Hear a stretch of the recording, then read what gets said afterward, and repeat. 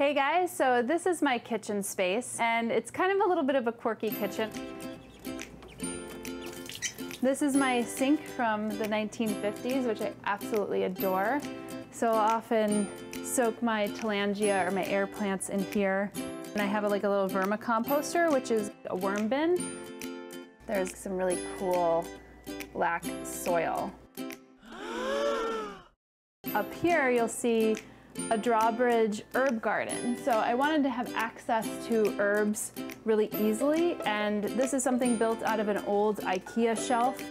This is a plectranthus, the type of Cuban sage or Cuban thyme. I like to cook with this. It's actually quite fuzzy, but it's super fragrant. These little capillary tubes coming in, so this plant actually waters itself with some of these hydrospikes that I have in here. This is some succulents. This is a climbing onion, fun plant to grow. This is the mushroom plant. Love cooking with this. When you take off a leaf, saute it, that's when it releases this subtle mushroom flavor. This is my African blue basil. It was actually mislabeled as Thai basil, and I was like, that's not Thai basil.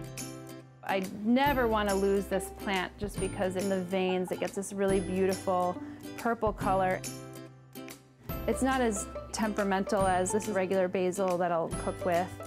This colander, it has parsley in it. Put this in the sink and just water it. So it actually has a natural drainage within this particular colander. I picked this dish at a vintage shop. It just fits so perfectly.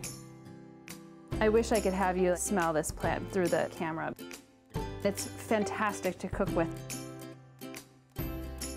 Oh yeah, this is like, it's so strong. I mean, if I breathe in a little bit too much, it'll like almost be like a peppery aroma in the back of your throat.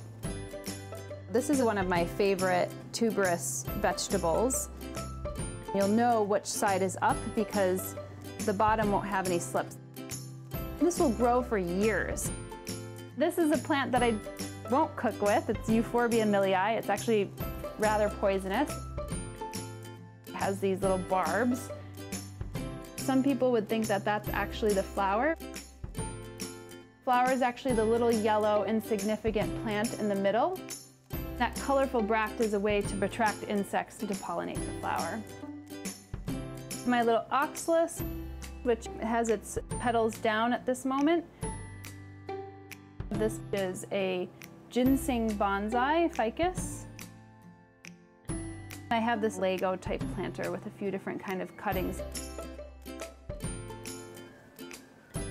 And then if we go over here, you'll see these suspended gardens. This is pineapple sage, and this is the mushroom plant that I just showed you. This is a cutting off of it. My African blue basil cuttings, which are doing really well. Lavender, thyme, and some lemon balm. I love it because it's so DIY and it's simple. This is a little wick, pulls the water up into the felt. So you don't have to water up here, you just water down here.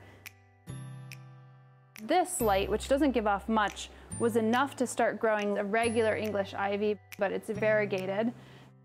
This is a Bromeliad Ploumani, which is dying. Bromeliads only flower once, and then put all of their energy into these little suckers down below.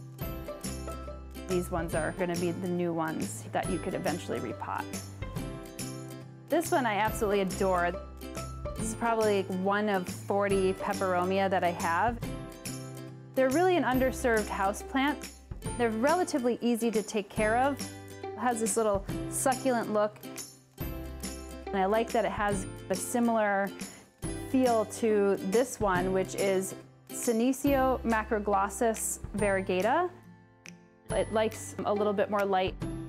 It likes to stay on the relatively dry side.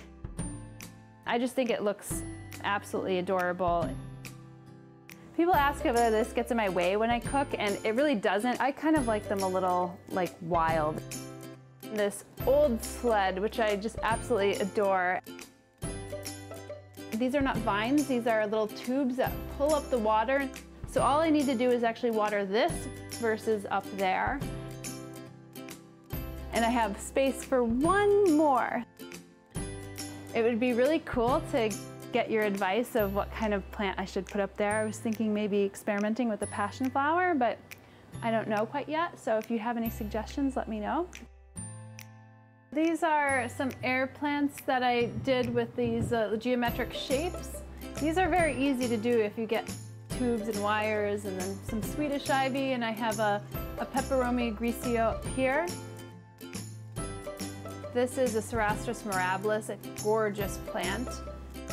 These are Persian shields. I have a green one and I have a purple one back there.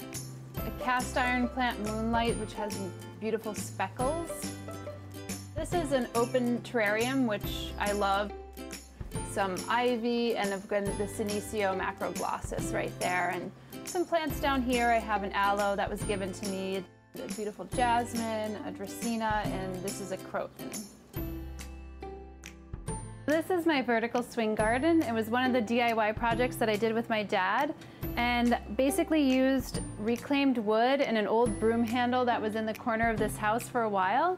And my dad hand cut the holes and we painted it. And people always ask me where the drainage goes and what the water comes here, and if I overwater them, they often go to the one below. And I try very hard not to overwater the ones on the bottom.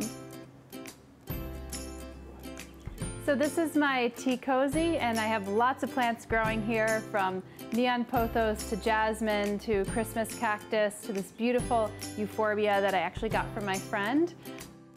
I drink a lot of tea, if you can't tell, and I upcycle all of these into succulent planters afterwards.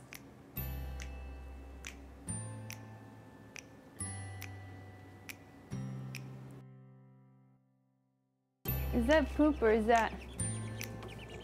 No, that's a plant. I'm always on poop duty now. Plants and chickens don't go together. Don't you poop on his bag. That's why I have fences everywhere.